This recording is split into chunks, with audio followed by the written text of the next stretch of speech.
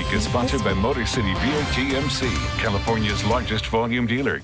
Welcome back to our Pet of the Week segment. You can't see her, so let's make sure we can see this face. Look at her. Look at her. Oh, get her. Oh my God, I'm totally Get her, getting it. Phoebe. She's so cute. Okay, this is 5-month-old Phoebe. Obviously, she's a love bug.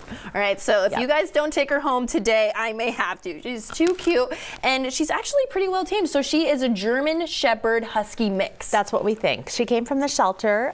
She was there with her sisters. So we have Piper and Phoebe left, and they're about 5 months old.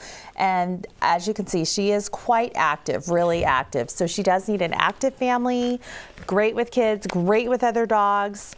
You know, that outdoor life, hiking, running, biking, playing, whatever. Yeah, because it definitely helps the dog exert that energy that they, you know, wake up with ready to go. And then her temperament when she came in this morning was absolutely awesome. You were so calm and she so played outside friendly. for about 45 minutes this morning with my husband and our other dog. So she already got her playtime in this morning. So this is what you get when you exercise your dogs. You get a much calmer, happier, healthier dog, really. Just a much healthier. And her coat is nice and healthy too, and she's got this face. Hopefully everyone at home.